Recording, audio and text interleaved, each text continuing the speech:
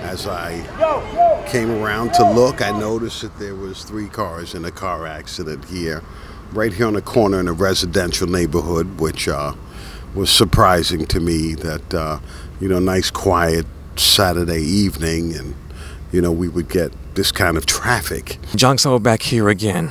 Another accident has happened around the Queens area. If you guys look over here, we have the police that finally came. You got a Nissan that's unfortunately collided with another vehicle. Some of the drivers were drinking a little bit, trying to get to a party.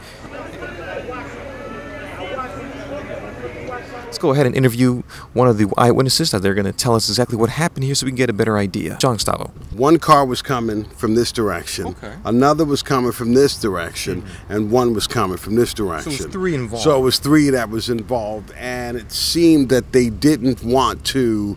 Neither of them wanted to stop. I guess that's what the Accept problem responsibility. So we do have a report that one did flee the scene. was. Yeah.